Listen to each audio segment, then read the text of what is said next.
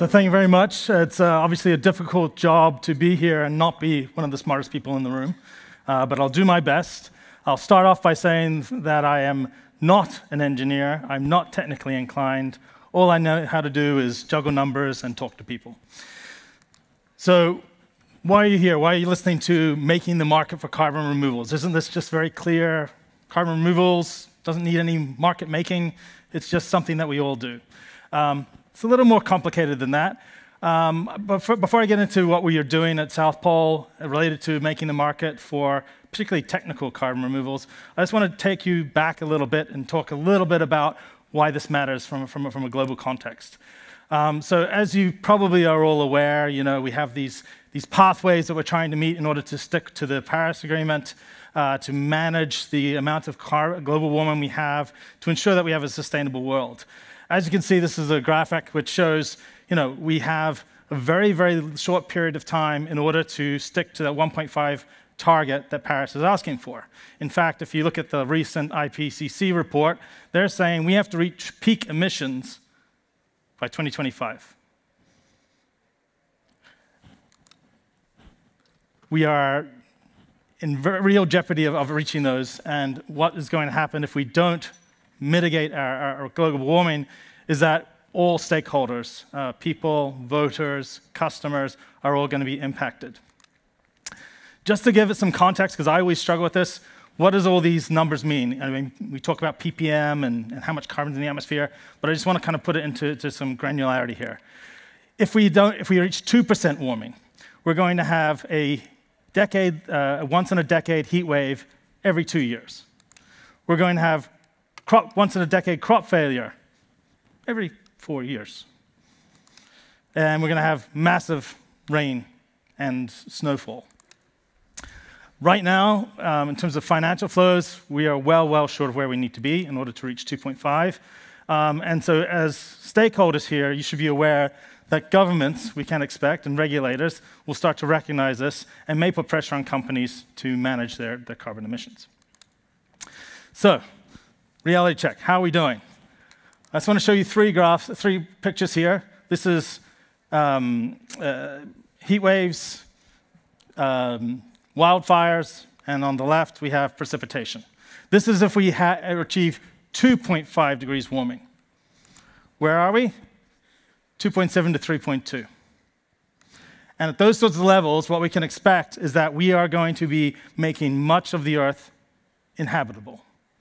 Our pathways right now are not sufficient in order to achieve the Paris Agreement. So, we can expect more flooding, more droughts and wildfires, less food, more hardship, economic migration as a consequence. Basically, we are living in an unsustainable way, and we need to take action now in order to achieve it. So before I get into this a little more, I just want to kind of clarify what carbon removals are, because I have a lot of conversations with people who say, carbon removals, this is when you buy carbon offsets and so forth. Not quite.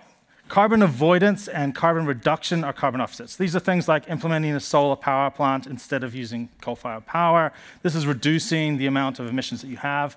Effectively, what offsets do is they compensate for emissions and allow you to make climate-neutral claims.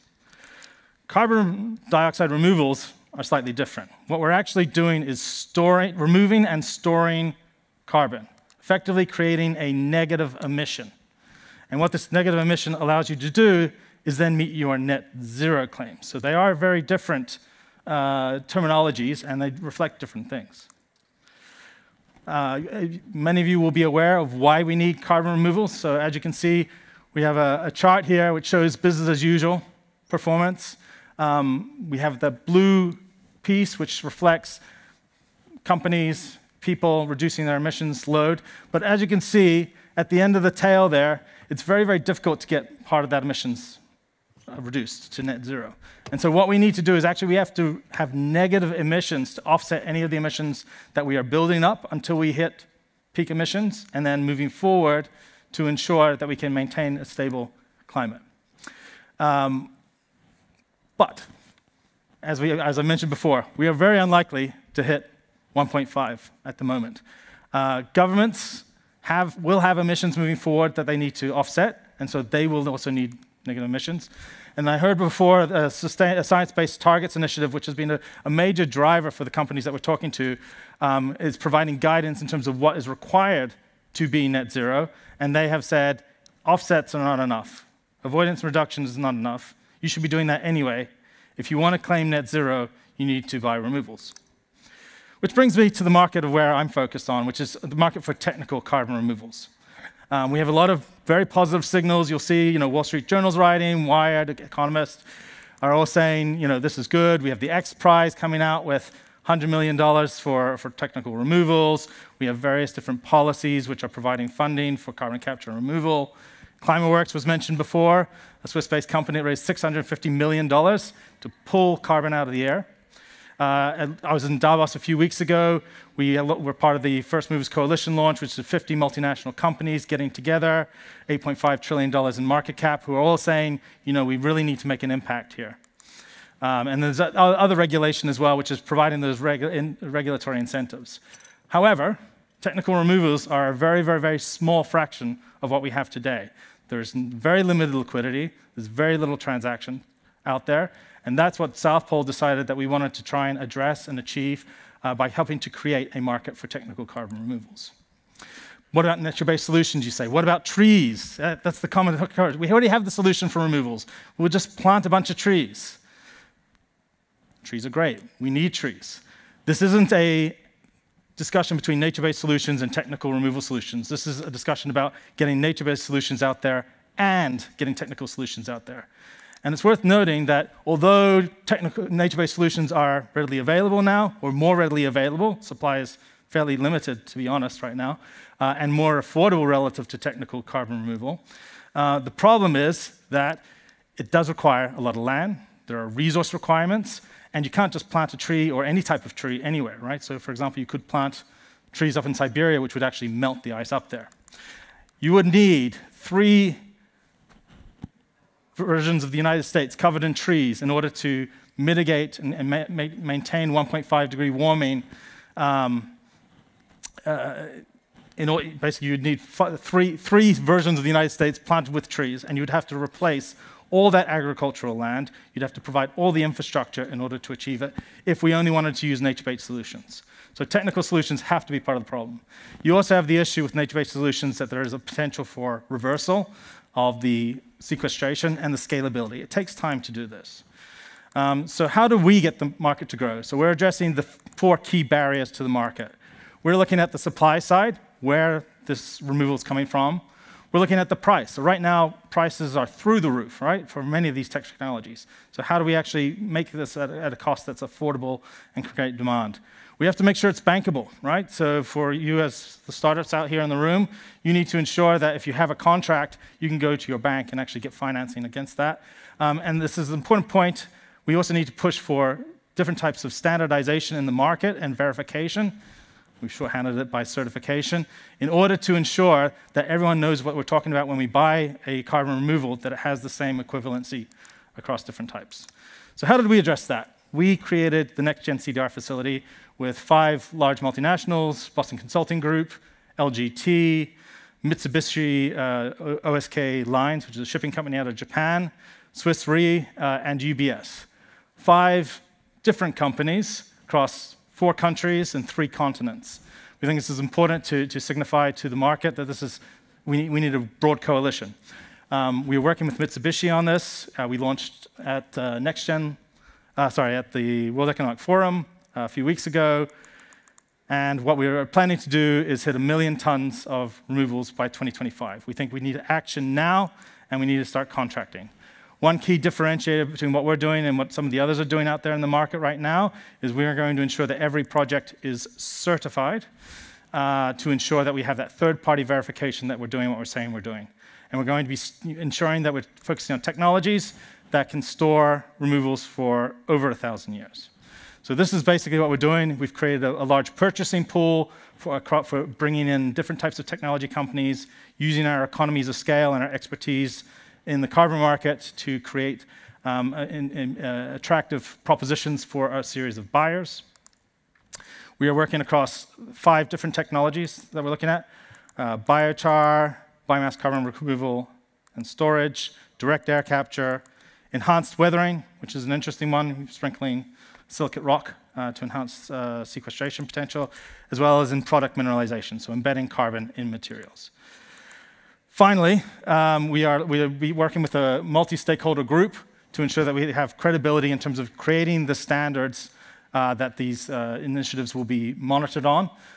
So you'll see Vera is involved with this. They are a standards body for the voluntary carbon market, and we're using actual data from actual projects to ensure that we're creating robust frameworks. So finally, I just wanted to summarize with a couple of points, more than a couple, I suppose. But basically, we need technical removals along with nature-based solutions. We need to create that ecosystem. Otherwise, this is not going to fly as a market.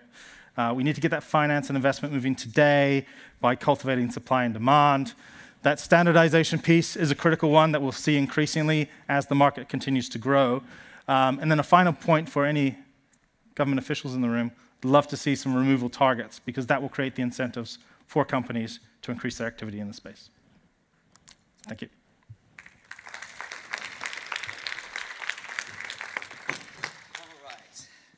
Thanks so much, Philip. Appreciate it. We've actually got some questions for you before we release you to talk to people. I love the energy outside. Please use the opportunity to network and meet with people. At this particular conference, it's great that speakers are sticking around. So do grab the opportunity to meet them and talk to them. But we have some questions that I think are also valid for everybody here. So can you please clarify the difference between carbon neutral and net zero?